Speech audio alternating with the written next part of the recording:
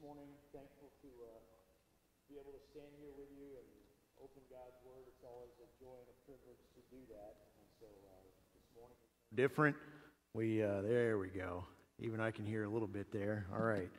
No different. The privilege of being able to open God's Word with you today is a great one, and I don't take that lightly. So I pray that God will use His Word in our lives this morning, and I want us all to pray that together. So as is our custom, we are going to spend 1 minute silently praying in God's Word. I know it's for some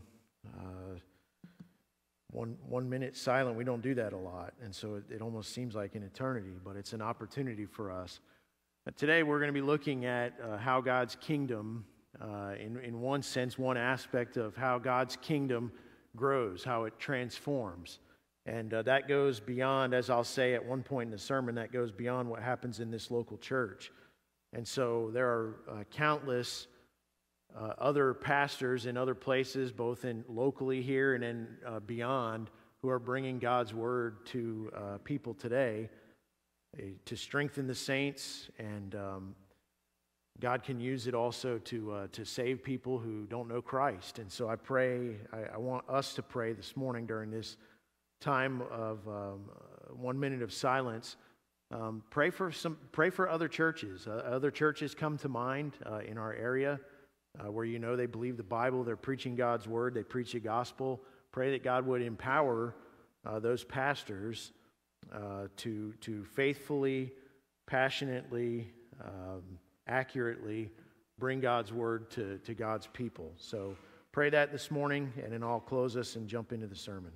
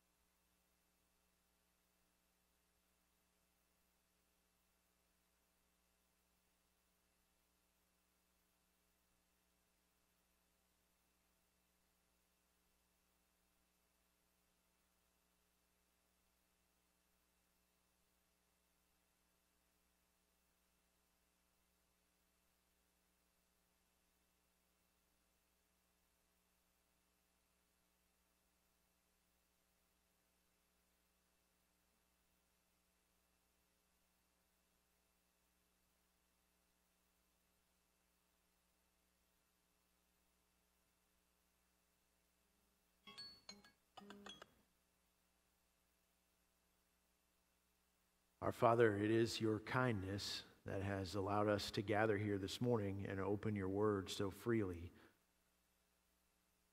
But we know that we're not the only ones. All across your world, and even in our own town, in our own county, there are others who are opening your word now, or will be in short order, and bringing it to your people. So, Lord, we thank you for that, and we pray that as your word is preached today, that you would empower your servants to bring it, and that it would make a kingdom impact as your word penetrates the hardened human heart by your Spirit. Lord, would you do a powerful work, and even in this place as we open your word this morning, we do pray, we plead with you to open our thoughts, our minds, to receive what it is you have to say to us. Humble us, Lord, that we might receive from you what it is you're trying to say here in these two parables. We pray it in Christ's name. Amen.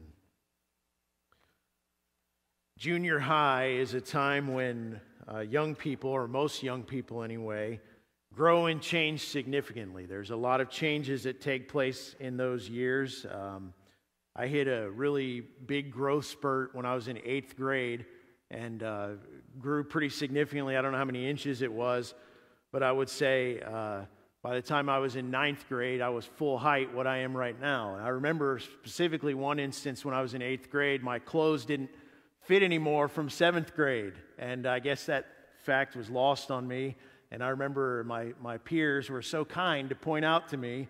I remember getting asked the question numerous times, "You going fishing today?" Because my pants were too short. They were way up or whatever. It was just the cruelty that kids can have for one another sometimes kind of humorous. But anyway, that's a time of growth and change for most people. I would say the majority of us, if we polled us in this room, most people probably hit their growth spurt somewhere in those junior high years. However, there are folks who don't hit a growth spurt like that until later, maybe high school or even college. I know that does happen. I knew a kid like that when I was in high school. He was a couple years behind me. I was a senior in high school, and he was a sophomore, and he came and he joined our junior ROTC unit that I was a part of. I'm not trying to be cute in saying this. I mean this. I don't even know if they had a uniform that fit this guy.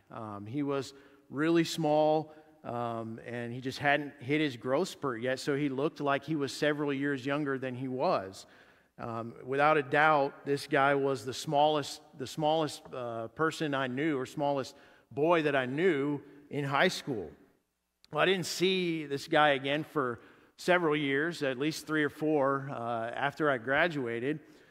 And then when I was late in my college years, maybe even around the time I graduated, so it would have been roughly 4 years later, I was a part of a large college and singles ministry. I had come to faith in Christ when I was 20, and I was a part of this large college and singles ministry at the church I was at there. And we used to draw a lot of visitors to our weekly gathering, which was ironically called The Gathering. So we had our Thursday night gathering for college and singles, and I played bass guitar in the worship band. At the end of the evening, after the preaching time, we would have kind of a time of fellowship. They'd have snacks and whatnot, and we'd just mingle with people. There were visitors, you'd meet people and whatnot. And I remember this one particular night, this young man came up and introduced himself to me, but it turns out that he was actually the guy from high school that they couldn't find a uniform that would fit him. And now he was not even just my height. He had to have been well over 6 feet tall. Dramatic change. Clearly had matured in a ton of ways. Honestly, I don't even really remember much of what we talked about that night. We caught up for a few minutes. It had been time since I'd seen him. But the thing that stuck most with me was just the amazing transformation that had occurred. How did this guy that was probably this height when I was in high school, now he turns out he's like this? How does that happen? It's just surprising. He had grown up in a major way, and it was stunning. Well, our passage today in Luke's Gospel in chapter 13 contains 2 parables from the mouth of the Lord Jesus. You remember, a parable is a story with a point. He's telling a story, but it has a point to it. And so there's 2 parables, very short parables, back to back today. And Jesus would use parables frequently in the course of his earthly ministry to teach a particular lesson, usually regarding the kingdom of God. And so that is what the parables in today's passage deal with, the kingdom of God and its transformation. And like the young man that I mentioned just a bit ago, the transformation of God's kingdom, the growth that's experienced by it is both surprising and amazing. So as we examine this morning's passage, we're going to ask and answer 2 questions. I've got question 1, and then later I'll have question 2, and there's multiple answers to each question. So the first question I want us to ask this morning is this: how is the growth of God's kingdom surprising? How? If I'm going to make that statement that it's surprising, what can we learn from these 2 parables, these 2 short little stories? What can we learn from this about how the growth of God's kingdom is surprising? The first answer is this: unimpressive beginnings yield an impressive end. Unimpressive beginnings yield an impressive end. The timing of this passage, as we're working through Luke, isn't entirely clear. We know that Luke has a tendency sometimes to group things by theme. There is a rough chronology, as I've said before, and so we can assume that this was probably later in Jesus' earthly ministry. He's on this meandering course towards Jerusalem, although if we recognize that these parables are found in another form in Matthew and Mark, it's also quite possible that Jesus had used these parables as teaching moments multiple times in the course of his ministry. That's quite possible. Now, I want us to look for a moment as we begin to dive into these verses. I want us to look at the stark contrast between these unimpressive beginnings and the impressive end. So let's first of all consider the parable of the mustard seed. He says, "What is the kingdom of God like?" in verse 18, "and to what shall I compare it? It is like a mustard seed which a man took and threw into his own garden, and it grew and became a tree, and the birds of the air nested in its branches." Now, I'm not going to stand up here and pretend like I'm an expert on plants and trees. I've shared with you before, that's irritating to me sometimes when pastors come up and they act like they're experts on everything. I don't know much about trees. I don't know a lot about plants, far from it. And apparently there are numerous different species of mustard plants. So what I'm about to tell you is pretty general from my research. However, when I researched it, here's what I learned. The mustard seed in its various varieties is quite small. Right? We're not talking about an acorn here or something like that, or a pine cone or something. This is a fairly small seed. It's not microscopic, but as seeds go, it's one of the smaller ones.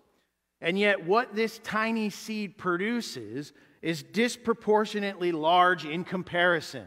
So small seed, you would think maybe very small plant, but it's disproportionate in the growth that it experiences. When you think about garden plants, some of you, how many of you plant a garden? How many of you guys have a garden? Several of you have a garden. That's cool. I love it. Actually, it's great that many folks have gardens. When you think about garden plants, a number of them grow close to the ground, right? They just kind of come up a little bit or whatever, and they grow close to the ground. I imagine the birds of the air don't nest in, say, strawberry plants, right? How many of you picked strawberries before? Did you pick them from a strawberry tree? Right? You go up to the strawberry tree and you pick. No, they're on the ground. At least the ones that we had in Florida, they were on the ground. Right? You just pick them off the ground. Pretty sure the birds of the air don't nest in those. And the birds of the air probably don't nest in a watermelon patch. Again, anything that grows in gardens on the ground, typically that's not going to happen. However, that little mustard seed grows, it's really more like a shrub apparently, but it can grow into like, roughly a small tree, maybe several feet in height, large enough that the birds of the air could, if they desired, take shade in its branches. They could take shelter there. We're not talking about a redwood tree here. This isn't some giant sequoia, but again, disproportionate to the size of the seed, not what you would expect anyway. Impressive considering the size of the seed, what actually grows out of it. Now, the parable of the leaven, or we usually think in terms of yeast, is similar in its meaning. Verse 20 says, "To what shall I compare the kingdom of God? It is like leaven, which a woman took and hid in 3 pecks of flour until it was all leavened." Now here, a relatively small amount of leaven or yeast is placed within a very large quantity of flour. The New American Standard, which Pastor Mark read from, which I'm preaching from, translates that as 3 pecks of flour. That doesn't really, I remember the song, what is it? I love you, a bushel and a peck, a bushel and a peck. I'm not going to sing it. I remember that, but I don't know what quantity of measure that is. Now, if you have the New International Version, it says something like 60 pounds of flour. In other words, this is a pretty significant amount of flour that's there. And there's a relatively small amount proportionally of leaven that goes into that, and it leavens the whole lump. Let me paraphrase the meaning by quoting something from the Apostle Paul. I don't have this on the screens, but in 1 Corinthians 5, which I'll reference later, Paul says, "Do you not know that a little leaven leavens the whole lump of dough?" In other words, you don't need a ton of it, right? It's not like you have equal proportions of flour and yeast or leaven. How many of you guys bake bread? Several do, right? You don't have equal proportions, 60 pounds of flour and 60 pounds of leaven. I don't even know what would happen. That would not be normal. You don't do that. A small amount, you don't need a ton of it.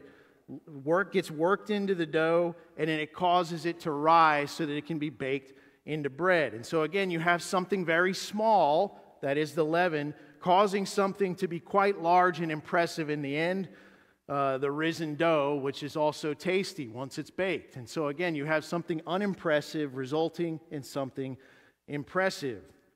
Now let's take those two parallel parables and consider what Jesus is saying. He's saying that the kingdom of God is like those things.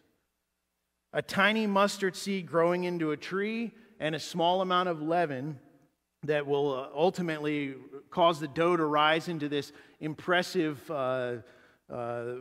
large quantity of bread. Unimpressive beginnings, but the end result is pretty impressive when you consider how things started, my friends. Is this not what we see if we examine the scriptures into the history of Christianity? Is that not what we see? Think about what we've seen in Luke's gospel. When Jesus went about choosing those 12 disciples that would become his apostles, the leaders of the early church, he went to all the best schools in the land, all the best religious schools in the land. He scoured, he asked for GPAs. He was like, what's their grade point average? What kind of test scores did they have? What was their aptitude for spiritual matters? He went to all these different places to find the best and the brightest, and those are the folks that he selected as his apostles. Absolutely not. That is not at all what he did. If you're familiar, you read the book of Luke, you read the Gospels, that is not what he did at all. It almost seems like he picked the least likely people that he was, okay, let's, you know what, let's get some fishermen. That would be good. Fishermen would make good. Let's get, so we got 12 slots to pull these guys that are going to lead the early church. Let's find some fishermen. You know what, out of the 12, let's get like 4 of them that are fishermen. What?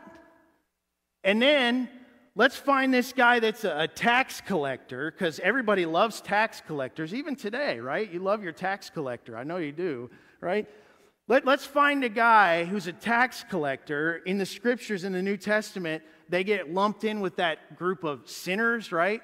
Tax collectors and sinners, right? That they get lumped together. So that hated guy, let's find that guy, Levi or Matthew, let's call him out and bring him on board. And then we'll get a zealot in there as well who would hate tax collectors. We'll pull all these folks together, and then those are the guys who are going to lead the church. That sounds like a recipe for disaster, except for the fact that God can do what he pleases.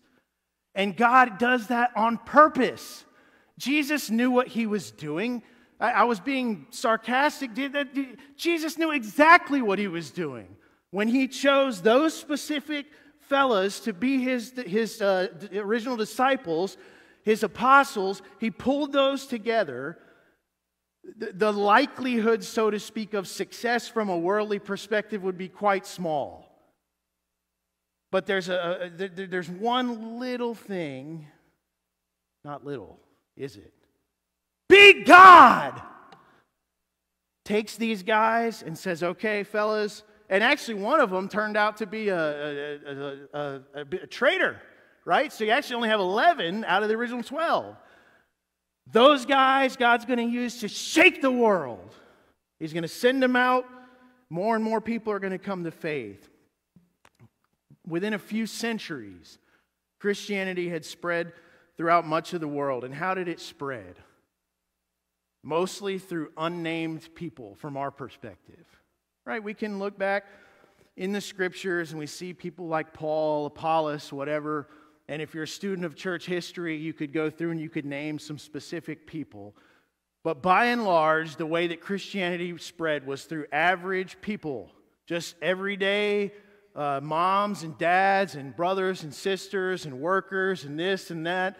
Men, women, and children just living faithfully for Jesus, sharing the truth that Jesus Christ died for sinners. Names lost in history, but they are known to the God who saved them. And they are doing what God called them to do, and that is what God is using to build his kingdom. Unimpressive beginnings, for sure. Impressive end. That is how God works, my friends, and it's taken shape that way throughout the history of the church. Now, there's another. I want us to go back to that original question for a minute. How is the growth of God's kingdom surprising? Well, if we look at these parables a bit more, we can answer it. There's another kind of thing that we can add to the answer there. And that is this, that the growth is usually neither immediate nor dramatic. It's neither immediate nor dramatic. Now, I told you I'm not a plant expert. I tried to look up how long does it take for a mustard seed to grow into a mature plant. You see different things online. Apparently, it's one of the faster growing seeds, but that's a relative statement. How ridiculous would it be if this guy threw the seed into his garden, he casts it out in there, he's got his mustard seed out there, and then he goes to bed, and the next morning he goes out to his garden, and he's like, man, where's the tree? This must be defective seed. I knew they were selling me bad seed over there. That's not right. Where's my tree? That's not how it works. It doesn't work that way at all. And so in a relative sense, again, I realize we're not talking giant sequoias here, but it's not overnight. It would be absurd for someone to think that. If the guy thinks that way, it's a defect in his thinking, not in the plant, because it takes time for it to grow. The growth isn't immediate. Day by day, the growth comes. Or think about it this way. He's like, all right, I get it. Didn't grow the first day. Gets a chair and just sets it out there by his garden. We're watching the mustard seed grow.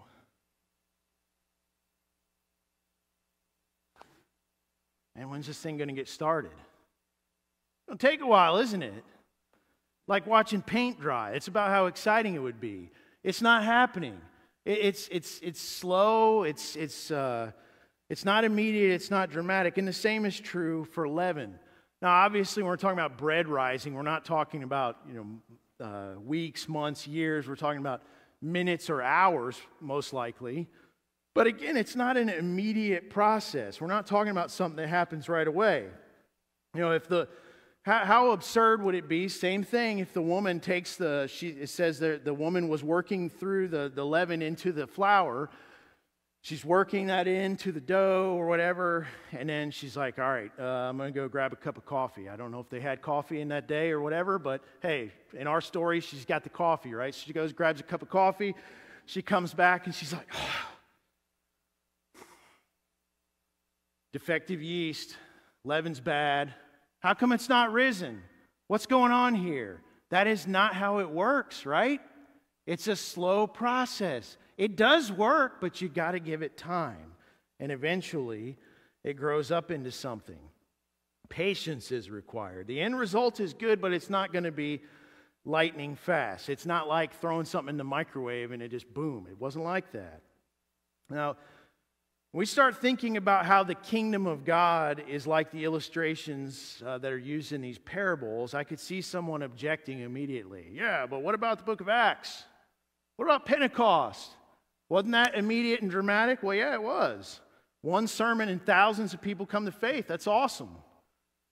And what about the great awakenings, revivals in the history of the church? Yeah, what about those things? Well, they were certainly dramatic, and there were apparently immediate results. However, I will caution you on that. As someone who came to faith in Christ at a Billy Graham crusade, I can tell you that God was working for a long time prior to that point. So even in those things that we think of, usually it's not like that. My friends, when we think about things like Pentecost and the immediate, dramatic, kind of explosion of faith among people and whatnot, that's the exception. It's not the rule, right? It's wonderful. Kingdom growth is often slow and quite undramatic. In saying that, I'm not discounting the miracle of salvation. Okay? When a sinner, when a sinful person like you or like me humbles himself or herself and comes to faith in Jesus, that is a miracle every single time. So I'm not discounting that. I'm not saying that's not miraculous. Of course it is.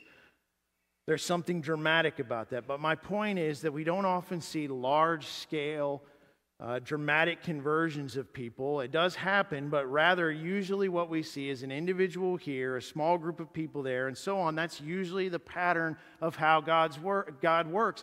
We even see it way earlier in Scripture from the passage that Pastor Mark read earlier with Abraham. Like God says, I want you to leave your family, Genesis 12, and I want you to go to this land, and I'm going to make you into a great nation, and this is going to happen. All right, let's do it. And so Abraham gets up and he goes, and Within 9 months, his wife has a baby, and then next thing you know, they're all multiplying, and it's a great nation. No, that's not what happens. Right? Even in Abraham's lifetime, Abram, later Abraham, it takes decades for things to unfold, to the point where he's like, we're getting kind of old. I don't know where we're going to be able to have this, where's this nation going to come from? Like, I'm kind of getting up there in years. I don't know how this is going to work. Eventually, God does answer, and he has Isaac, but at the time of his death, if Isaac is the kind of the chosen one, I would hardly call one person a great nation. And so God unfolds this plan over centuries. That's how things often work. It's the way that God works. And quite often, as I said a moment ago, it takes a considerable amount of time for a gospel seed to take root and grow in a person's life. Right? I mentioned I came to Christ at a Billy Graham crusade. However, I can look back and say, okay, it was more than 2 years prior to that I received a gift of a Bible and began to read that consistently. And actually, the Lord was working in other ways prior to that. And so this took time. It wasn't some immediate thing. God was working over a period of time. But too often, we're on the hunt for quick fixes that will supposedly produce dramatic church growth in no time at all. I can't tell you how many things I get, either we get by phone or I get in the mail at the church. If you will just, they'll give you a Pentecost type experience at your church if you will just buy these magic beans. Just buy the magic beans. And boy, they're going to grow, like Jack and the Beanstalk, right? You remember the story from when you were a kid? You throw the magic beans and boom. So if you'll just buy this program, if you'll just do this, boy, the growth's just going to come and it's going to spring up and you're going to be amazed at what happens if you just will pull this lever and buy these magic beans. There are no magic beans. There is the Spirit of God, and of course, He's capable of doing that, but there's no magic beans. There's no hey, I haven't seen it. Maybe you got the magic beans. I don't know. I don't think so. That's a fairy tale. It's not reality. Kingdom growth can and does occur, and we should absolutely desire it. But quite often it's slow. It's not dramatic. We should also remember that God's at work all over the place, right?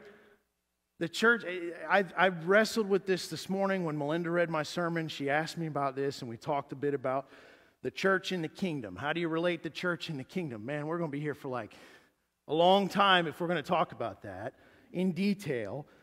Let me just simply say the church is necessary. It's a part of God's plan.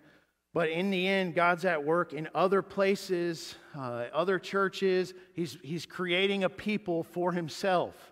And so the kingdom is bigger than the church. Again, that's another topic for another time. But my point is this. We can celebrate it when we hear God doing amazing things in other places. And we pray for that here.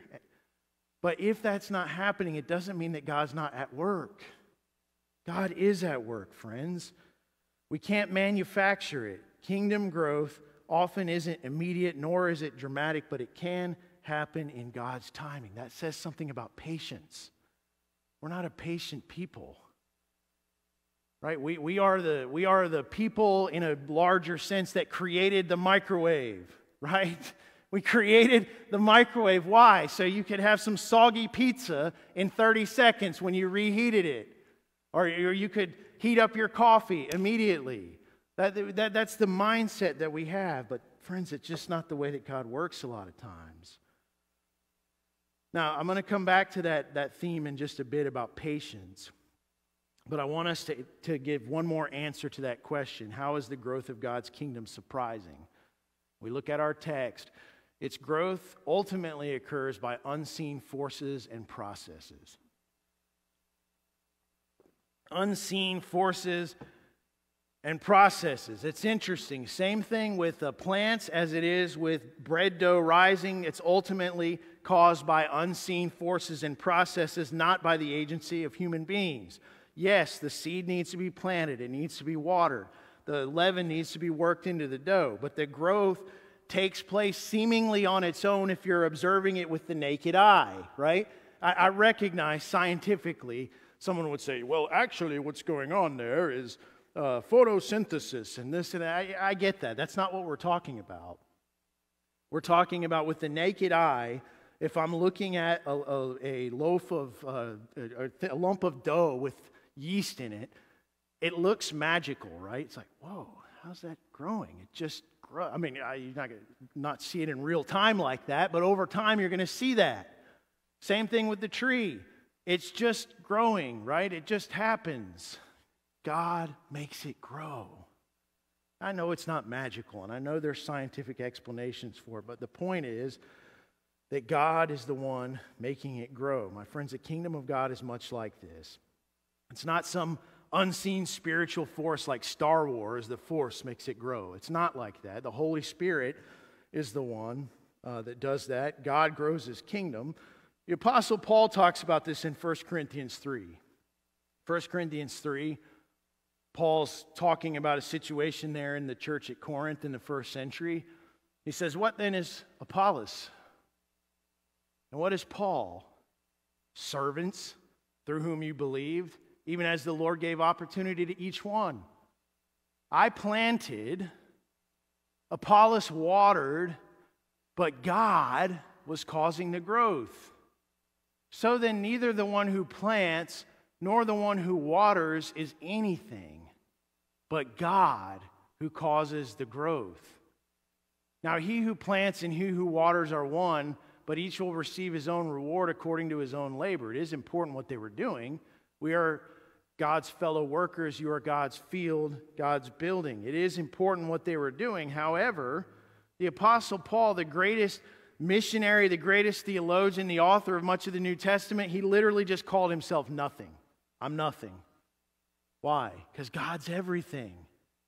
God is the one who made it grow. Unseen forces, right? Well, God is the one who's doing that. The same is true today. For all our plans and our strategies, all our efforts to see God's kingdom grow, it's all in vain unless God causes the growth, period. He is the one. He's the one who does it. And when it does grow, God must be the one who gets the credit. That's what Paul is saying. Yeah, I did that. I planted, Apollos watered, but God was the one that made it grow. I'm nothing. That's what Paul is saying.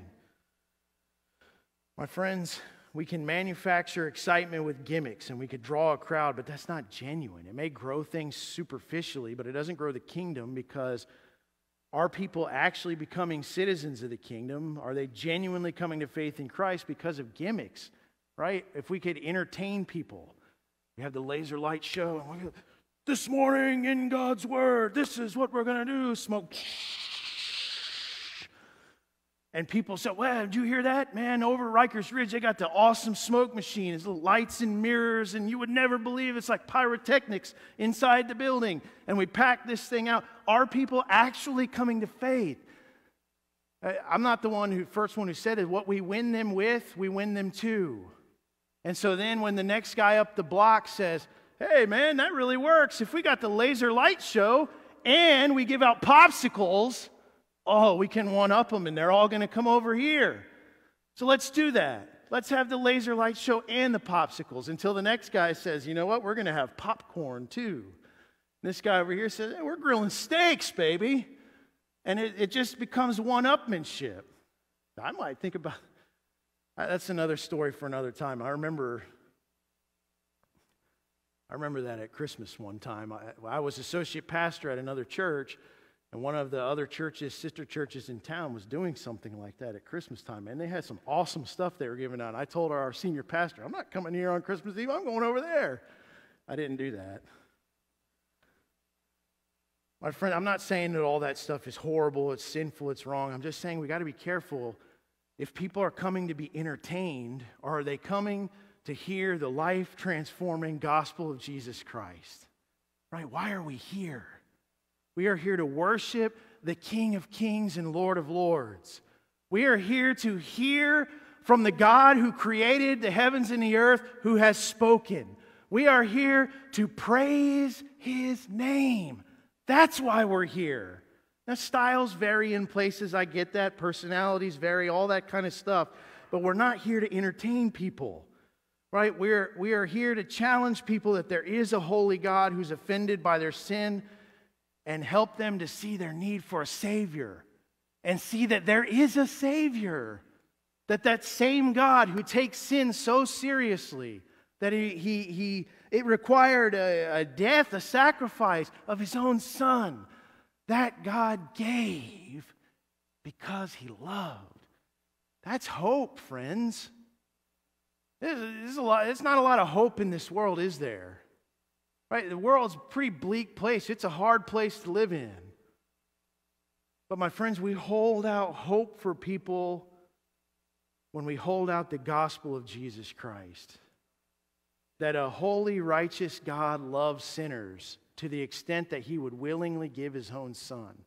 For me. For you. That's what we hold out. My friends, there's life in that. Life.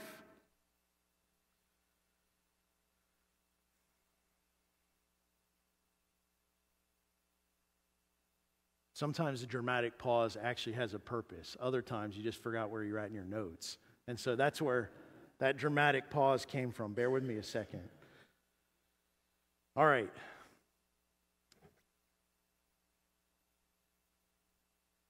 We're about to move on to our second question this morning. I just want to mention very briefly before we move on in the passage that there are other things that we don't have time to cover this morning. And what that should tell us is we're studying verses 18 to 21 this morning. 18, 19, 20, 21. 4 short verses. And I'm going to preach for, 45 minutes to an hour. I don't time myself. And there are things that we're not going to cover this morning. That it just explodes. I say this because I want us to see that there is so much depth in God's Word. So let me give you a for instance. It's very interesting to me the illustrations that Jesus chose to use in these parables. Because most of the time in Scripture, when you see something about leaven, it's bad. Right? Leaven typically symbolizes sin in the Scriptures. And so 1 Corinthians 5, which I mentioned earlier, Paul said, do you not know that a little leaven leavens the whole lump? The reason he said that was he was talking about the danger of unchecked sin in the body of Christ in the church. When a scandalous sin was going on, a man was in a sexual relationship with his stepmother, and the church did nothing. And he's saying, watch out, this is dangerous. A little leaven leavens the whole lump. And so normally leaven, or take the unleavened bread of the Passover in the book of Exodus, right? That ultimately points to what we did last week, which is the Lord's Supper in the New Testament. Why do we use something unleavened? Because leaven normally symbolizes sin in the Scripture. So why then would Jesus choose to use that as an illustration for the kingdom? It's a good question.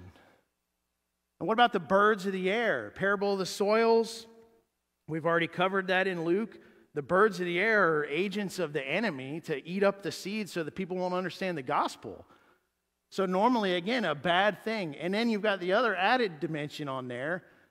That is a rough quote of something from the Old Testament. My point is this. I'm not trying to bore you with the things that I'm saying. I'm just telling you this.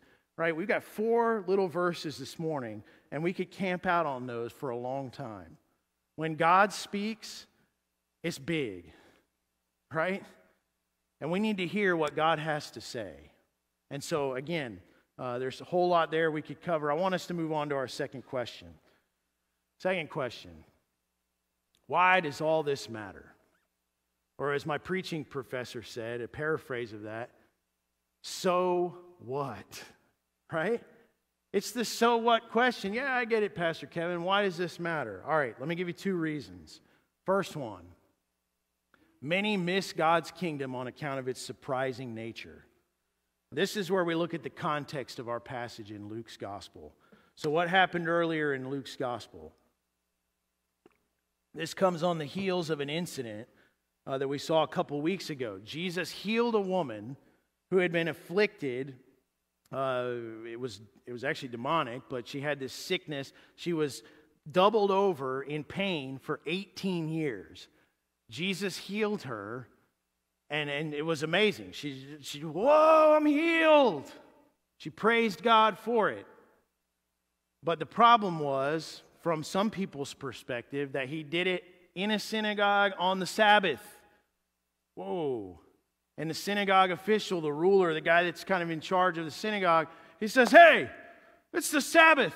You come back and get healed 6 days during the week. Don't come on the Sabbath.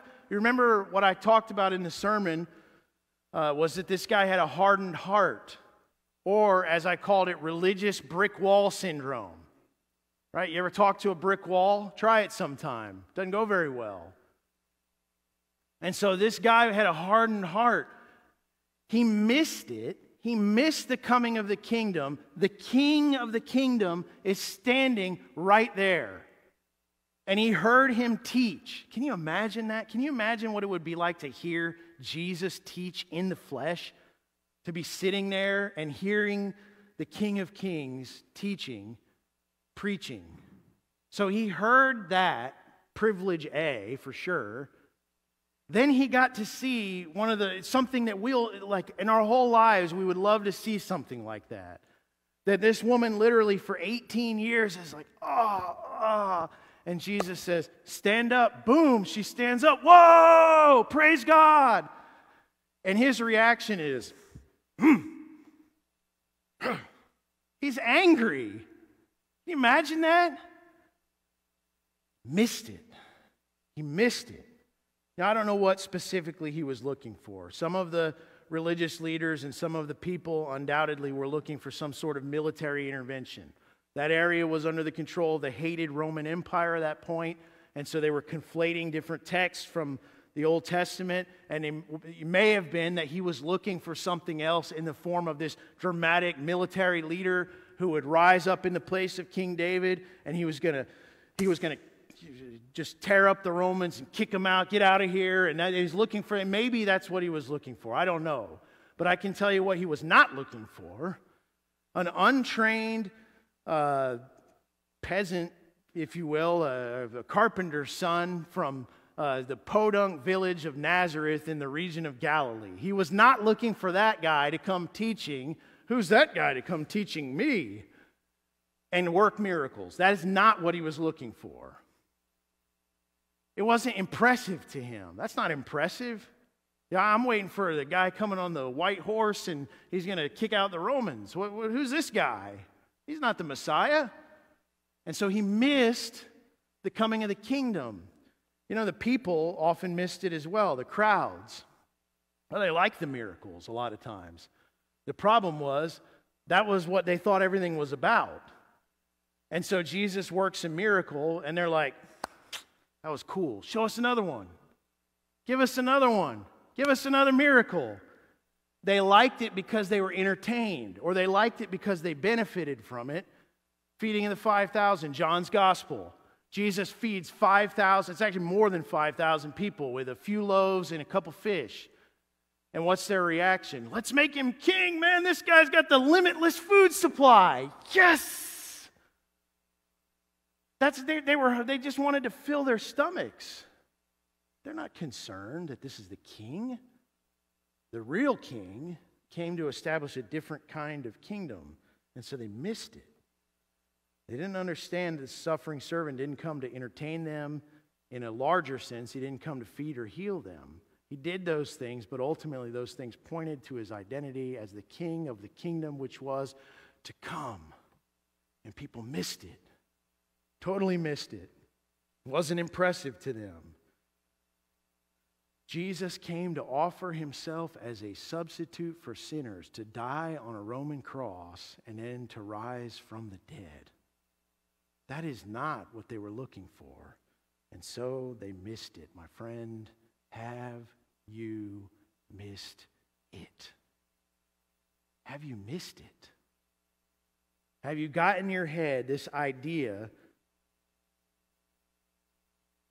Maybe you don't even think in those terms about kingdom and whatnot, but you just think, you know what? I'm going to see God move. It's going to be some impressive thing. I'm waiting for some miracle to happen. I'm waiting for the fire to fall or whatever. Don't you guys say stuff like that happen in the Bible? And so we miss what God actually is doing. Right? He's got the mustard seed. and it begins to grow into a shrub, a plant, a tree, large enough that the birds of the air can nest in its branches. It's slow. It's not impressive. It's not dramatic, but it is the power of God that makes it grow. And people miss it. They don't see transformation in people's lives. That's not what you're looking for. You're looking for something spectacular, exciting. Friends, that is not often how God works. Have you missed it? Have you missed the simple gospel message? I remember reading several years ago the biography, one of the biographies of Adoniram Judson. He was the first missionary, Christian missionary to Burma, we now know as Myanmar. And it was a very slow, arduous process. He lost multiple wives in the process in sequence, lost children. It was a hard thing. He experienced all sorts of just heartache and hardship as he toiled to translate the scriptures into their language and to preach the gospel to an unwilling people. At points, he would come back to the United States. He was there usually to raise support or other things. He would come back and he would report. And some people were getting agitated when he would come back. They didn't care for what he would do because when he would come back, he would preach the gospel. And that was pretty much what he did. And they would say, well, aren't you going to tell us these amazing stories about all the stuff that's happening over in Burma? What's going on?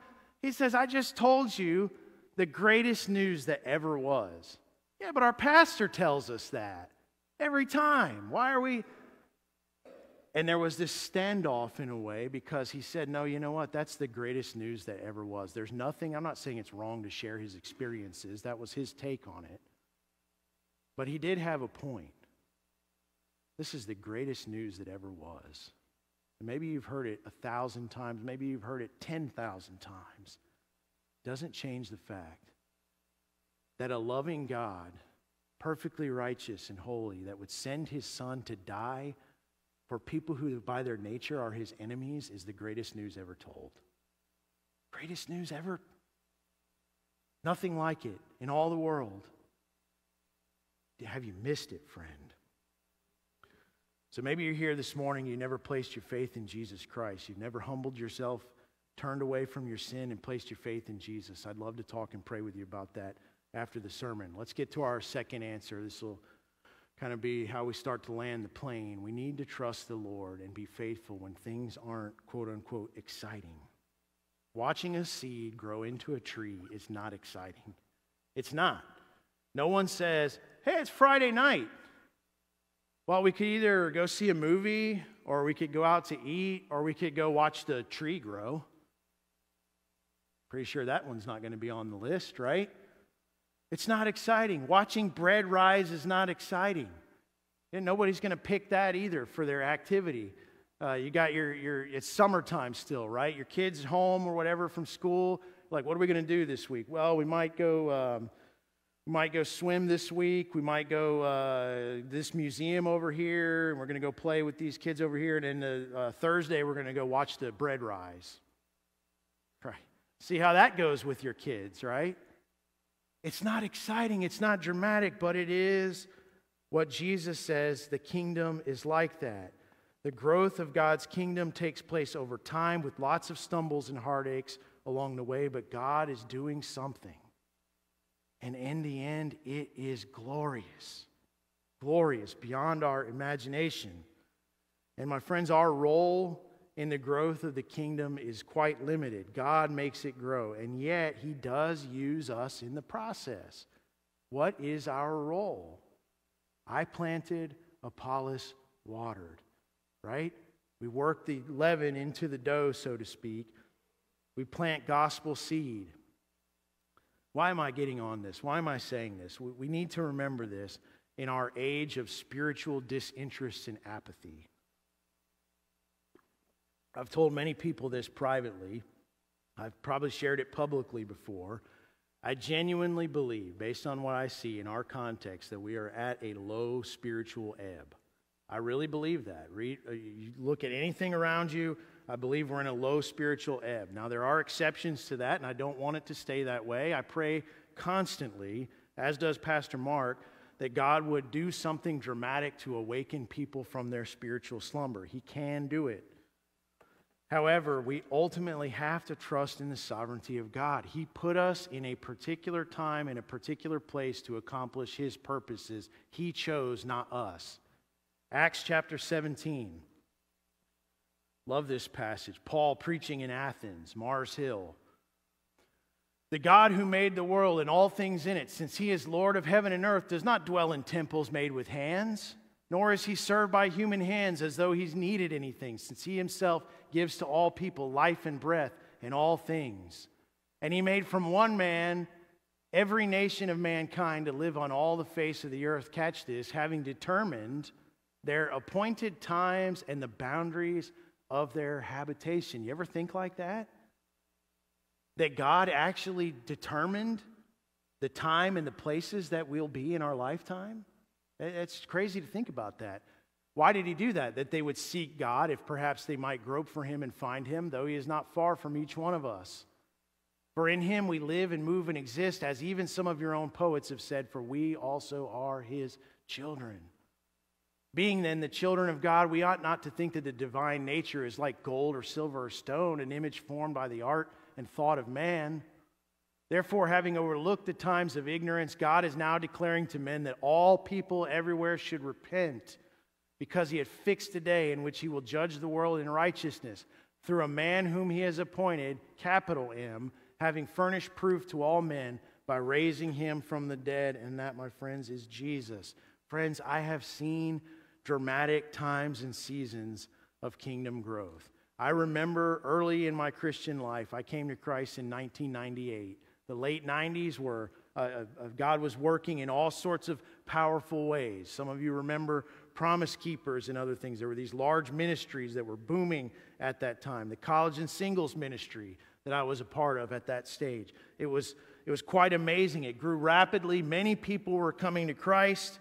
A number of us ended up in seminary and ultimately in vocational ministry, and I praise God for that. But my friends, that was a particular time, in a particular place, a particular season. As far as I can tell right now, that ministry does not exist anymore, right? God used it for a season. It was wonderful, but God had His purposes in it. Why do I share that? To depress you? Let's just end right there. Everybody go out. Let's just be depressed this afternoon. Hopefully you know better than that. No, I'm trying to remind you that sometimes God works in dramatic ways, but quite often He doesn't. Sometimes it's just the small, everyday, faithful ministry of believers, unseen by others, that God uses to build His kingdom. It's the undramatic. It's the faithful sowing of gospel seed. It's the continual, persistent working in of the leaven, day by day, consistent faithfulness and love, and God adds to His kingdom one by one, one by one, one by one. He's always doing His work, but it may be unseen by us at the moment. But God is faithful, friends. It may even seem boring, but in the end, the result in glory will be utterly stunning. Stunning. What does that look like? Well, it might be a parent with a stubborn, rebellious child, continually praying for that son or daughter, all the while teaching and modeling the gospel. Tears shed over this child. My friends, it's easy to lose faith in a situation like that. You're thinking, God, are you ever going to do anything? And then one day the child, who may even be grown up now, comes to faith. My friends, all that gospel exposure did make a difference. Or maybe someone's faithful dealings alongside a coworker, day in, day out, showing up with integrity, doing your job, pointing to Jesus, showing compassion, praying for someone who's hurting, caring for others. Day by day, seems like, well, is anything going to happen with this? Years later, the Christian learns that the former coworker now is now a brother or sister in Jesus. My friends, God does work like that. Or it could be a believer showing neighbor love to somebody who by all outward appearances is quite unlovable. And that faithful Christ follower continually points to the Savior, prays for this person. It seems pointless at the time, but it isn't, my friends. It honors Jesus. And in His kindness, He uses that faithfulness to break down walls in the unbeliever's heart. And then one day, that difficult, unpleasant person realizes that Jesus really does save wretched sinners and surrenders his or her life to Jesus. My friends, that type of stuff does happen. God does work.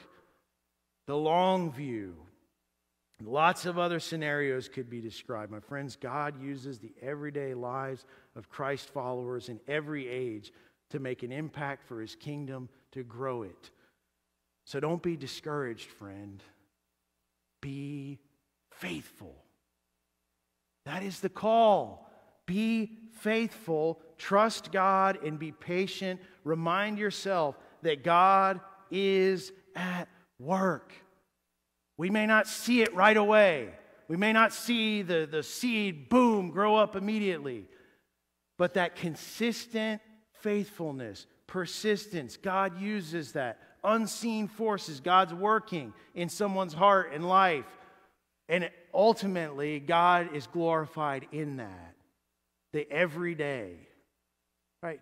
It's like we've conditioned ourselves to almost find that repulsive. Everyday faithfulness.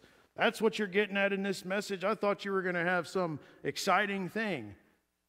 You know what? When God's at work, it's exciting. It just may not be immediately evident to us in that way. But I promise you that in the end, it's going to be more exciting than anything you've ever experienced. But you think about what it's going to be like in glory. To see what God has done. To see the impact that God has made through everyday faithful brothers and sisters in Jesus, faithfully being ambassadors for Jesus in this world. And we're going to, all the saints, all those who are in Christ, gather together around the throne, joining their voices in praise to the God of the universe. That is the most glorious experience ever. Nothing like it. Joining their voices together to praise their Creator. And the reason that is possible is because God worked in all these different ways that were unseen, unimpressive, not dramatic, slow, long period of time.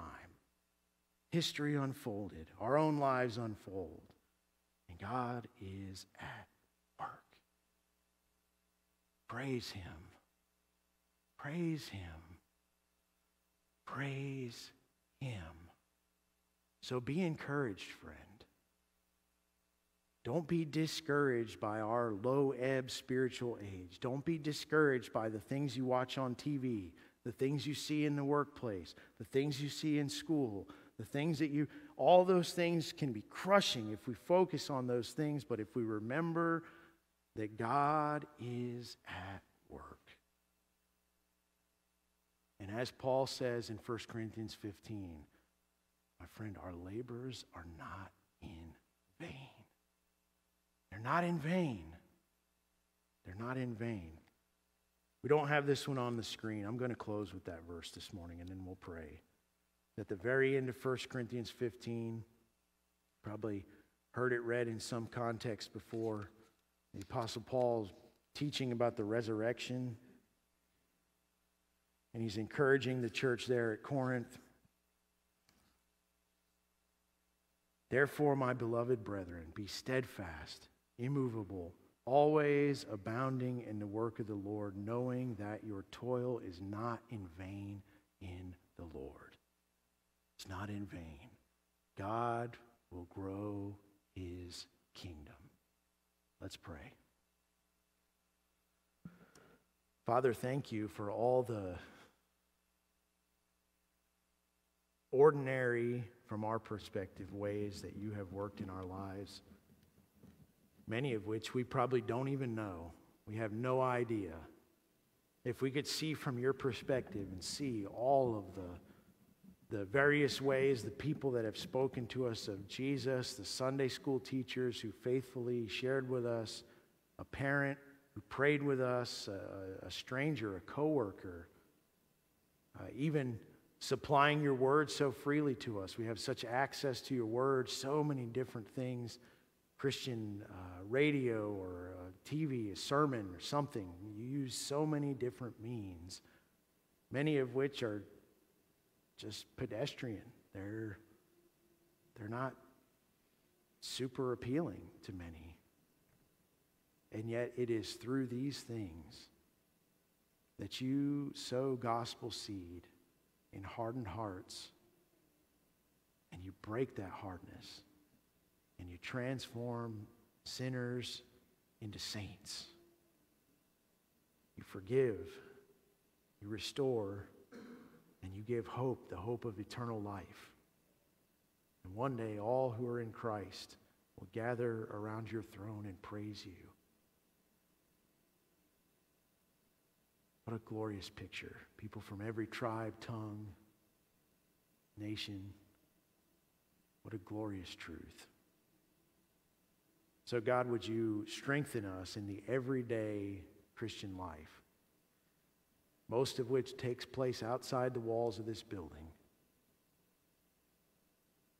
Wherever we find ourselves on Monday or Tuesday or Wednesday, by your Spirit, would you empower us to be faithful in our labors for your kingdom, that you will then use to grow your kingdom, just like you grow the mustard seed into a tree and you grow the bread into a rising lump of dough from the leaven.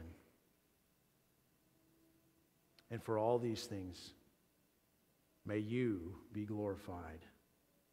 All for you. In Christ's name, amen.